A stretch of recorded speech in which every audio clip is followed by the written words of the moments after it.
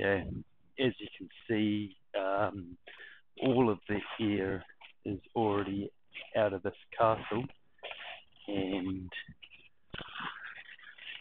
just going to make sure all of the walls are pulled into the centre and as flat as possible.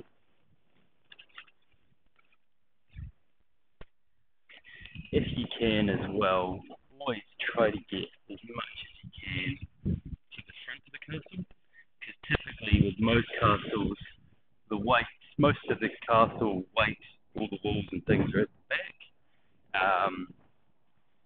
But and also as you think of as you're rolling it, the it's going to get heavier and heavier as you roll, because we always roll from the front to the back, which you'll see in a minute.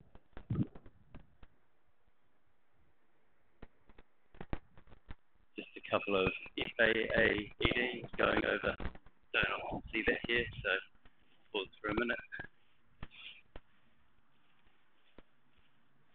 Cool, and I'm just sort of keep going around, working the air out, and as I said before, just making sure that the zips are open and the tubes are sort of straight and ready to go.